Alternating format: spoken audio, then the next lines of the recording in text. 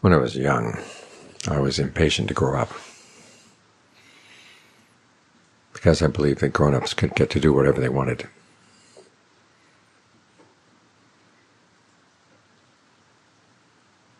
There was one time, though, when I was a teenager, I began to realize that that was not the case. In fact, grown-ups had to do a lot of things they did not want to do. I remember mentioning that to my mother. Why should I want to grow up if I don't get to do the things I want? The look of dismay that went over her face has stayed with me for a long time.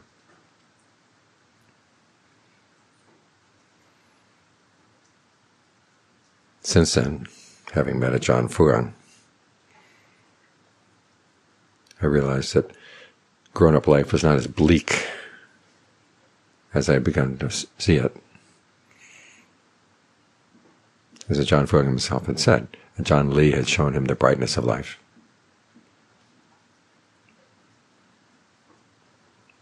And that was what I was learning from Ajahn Fuang. But to get that brightness does require we do a lot of things that we don't like doing. The things that we believe will give long-term benefits, for which we have to sacrifice our immediate desires, our immediate pleasures. That's one of the reasons why the practice requires conviction. After all, the Buddha can't take nirvana out to show us. Nobody can take it out. Ajahn Mahabua once said that if those who attain nirvana could take it out and show it, nobody else in the world would want anything else. That's all they would want. But it can't be shown. It can be talked about. And we can see the good influence in the lives of the people who have practiced. But that's all on conviction. But it's the strength we need.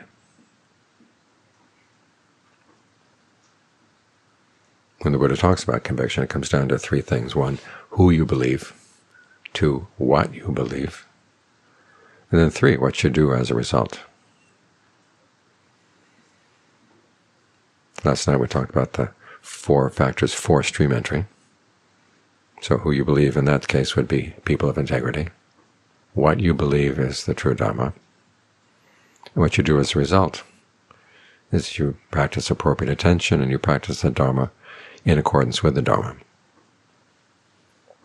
Now there's another list of stream entry factors. These are the factors of stream entry, or that constitute what it means to obtain stream entry. And even if you're not there yet, it gives you an idea of what kind of conviction you want to confirm. You use conviction in 4 things, or in 4 ways. It gets perfected, it gets confirmed at stream entry, but you try to develop it all the way through, all the way up to stream entry.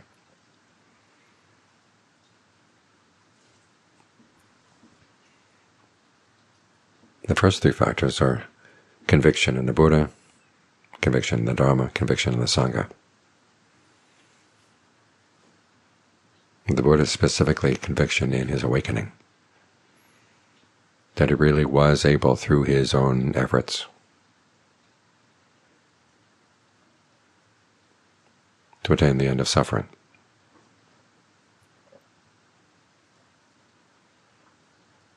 And that the Dharma he taught was well taught. In other words, he knew what he was talking about. He was a reliable person, honest and observant, and with very high standards. As he once said, the secret to his awakening was 1, an unwillingness to rest content with skillful qualities, and 2, an unwillingness to give up in the effort, no matter what it would take.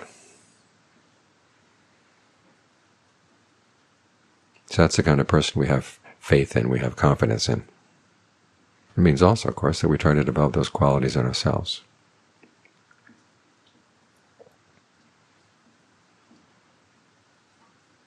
So that's who you have faith in, or who you have conviction in.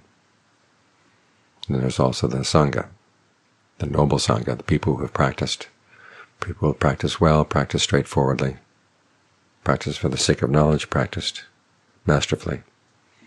We chant every night, every night.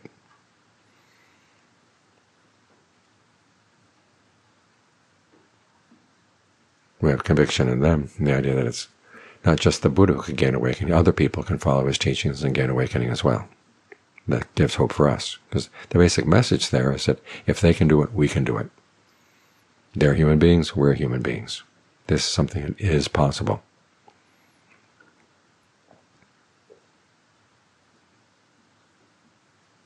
As Venerable Ananda once said, that is a form of conceit, but it's a conceit to be developed. It leads ultimately to the end of conceit. In other words, to the stage where you don't need to compare yourself with anyone else anymore, because you've found the ultimate happiness. Well, why compare?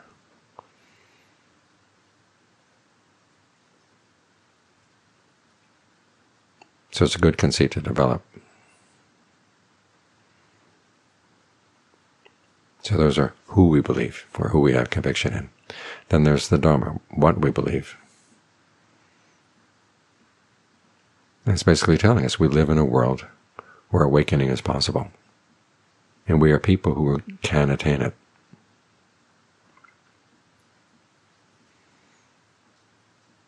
That's the message that underlies all the Buddhist teachings. It's kind of a unspoken message many times, but simply the fact that he cared enough to teach. As he once said, if people could not develop skillful qualities, there'd be no reason for him to teach. If they couldn't abandon unskillful qualities, there'd be no reason for him to teach. We do have that choice. We do have that ability. We do have that freedom. That's the assumption that underlies all the Dharma. So we may not know that we have that freedom. After all, no one can prove freedom of choice. No one can prove determinism. But if you take freedom of choice as a working hypothesis, and you take as a working hypothesis the assumption that you do have the potential within you, you have what it takes,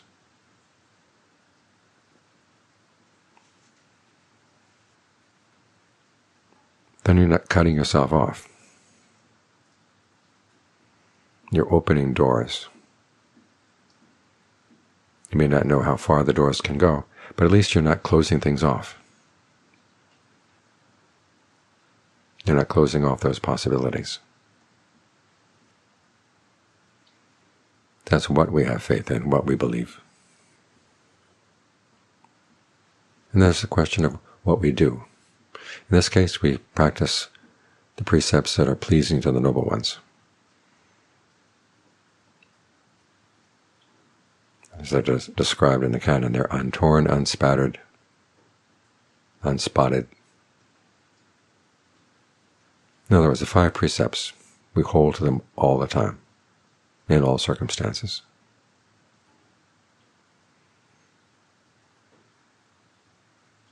But at the same time, we don't glorify ourselves for our precepts. We don't look down on others.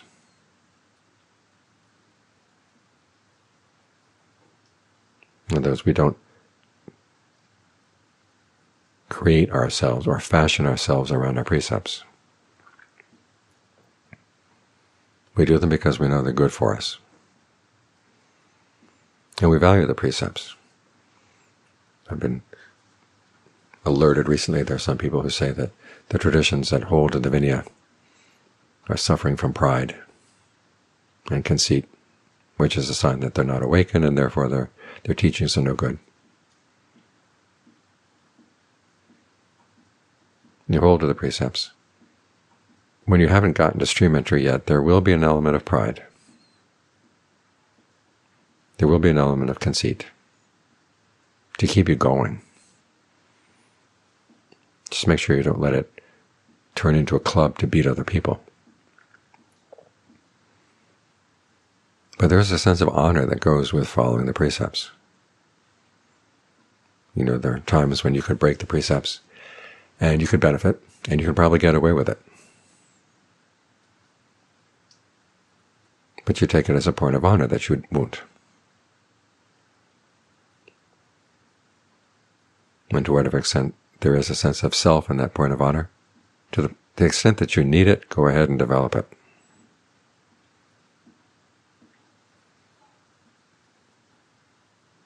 In ancient India, there were branches of Buddhism that actually would get their students to break the precepts in horrible ways, to get rid of their pride.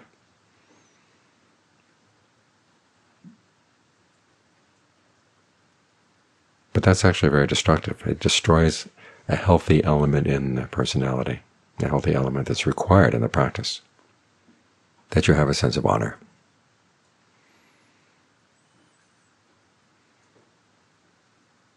And once you've reached stream entry and your precepts are solid, in other words, you've seen the principle of karma confirmed for yourself that, yes, the Buddha was awakened, he did know what he's talking about, there is a deathless, and it is the end of suffering.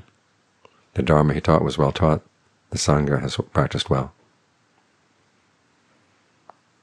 And you've seen that it was your own lack of skillful actions that it concealed this from you. You would never intentionally want to break the precepts again. At that point, you don't need any conceit to maintain them.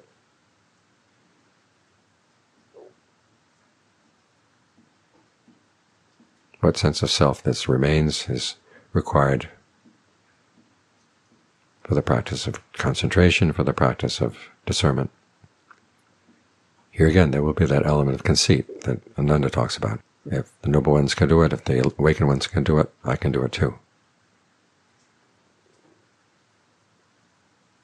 So you recognize that conceit, but you don't need it around your precepts anymore at that point. Until you reach that point, hold on to your sense of honor.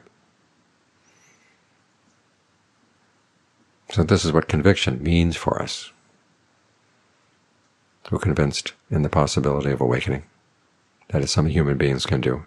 We're convinced that we can do it. That the path has been cleared. And then we actually carry through with those beliefs. The kind of people who say, well, I believe X and believe Y, but their actions don't fall in line with it. You wonder what they really believe. Your beliefs have to come out in your actions.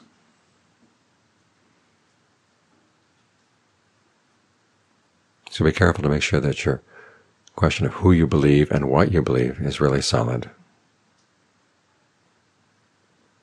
and that it'll show in what you do. And that's when your conviction is complete, and that's when it's a strength. A strength that they can keep you going even in the downs of the practice. It's not up, ever up, up, up all the time. There will be downs. There will be fallow periods. But keeping your conviction strong is what will see you through.